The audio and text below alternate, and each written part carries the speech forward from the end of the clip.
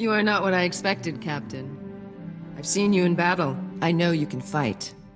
But I've been killing Jedi and Republic troopers since my childhood, and you are nothing like them. You mean you've never met a Republic man so ruggedly handsome, startlingly brave, and dazzlingly clever? They fought with valor and discipline. You fight with words and tricks. My father would not have thought you an honorable opponent. But I have seen your victories. I believe you are a worthy foe. And what do Mandalorian women do with a worthy foe? Rawr. Usually, they kill him.